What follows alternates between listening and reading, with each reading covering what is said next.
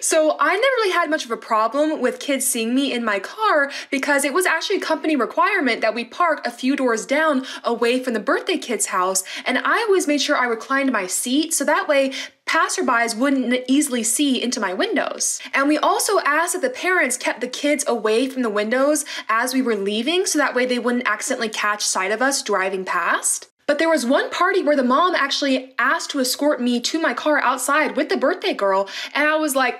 you do realize we don't actually ride magic carriages, right? And she said, oh yeah, we know, but in our family, we always escort our guests to their car when they're leaving, and my daughter would actually be really upset if we didn't do that. So I was like, okay, and little birthday girl got to see Elsa drive away in a 2002 Mini Cooper.